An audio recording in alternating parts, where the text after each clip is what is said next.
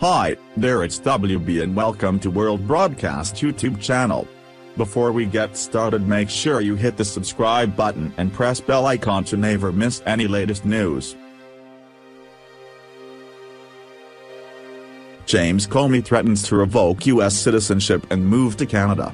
Former FBI Director James Comey told an Irish audience on Friday that he is disgusted and horrified by the United States and ashamed he is American, and that he yearns to tell people he is Canadian. Mr. Comey was speaking in Dublin, Ireland to promote his book, ironically titled A Higher Loyalty. Loyalty to what? When he made the comments, according to the Irish Times, which first reported the story. I am ashamed of the way my country has acted.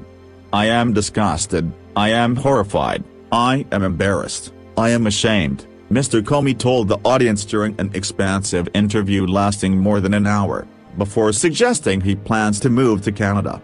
The former FBI director blasted the United States and, in particular, President Trump for a variety of the administration's policies, including the Obama-era policy of placing immigrant children in holding centers away from their parents.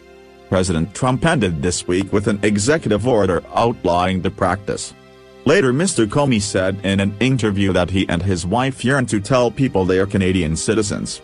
My wife and I were joking, not really joking, we wanted to tell the people on the customs line coming here that we were Canadian, he said.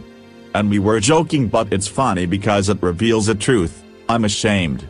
Mr. Comey also defended his handling of the Clinton email investigation, which recently came under scrutiny by the Justice Department's Inspector General. The Inspector General concluded the fired FBI director was insubordinate and deviated from standard practices during the probe. Since before the presidential primaries even began, the idea of a Donald Trump presidency made some celebrities threaten to leave the country if it happened. Star names such as Barbra Streisand, Miley Cyrus, George Clooney and Amy Schumer all promised to leave the United States for Canada if Trump was elected. Of course, none of them followed through on their promise, to the dismay of many Americans who demanded they pack their bags and scram. However, is James Comey's threat to leave the U.S. actually a move to evade prosecution as the noose continues to tighten around his neck in the United States? Canada has an extradition agreement with the United States, and would be expected to hand over a fugitive from justice to federal prosecutors, especially a fugitive with a profile like the former FBI director.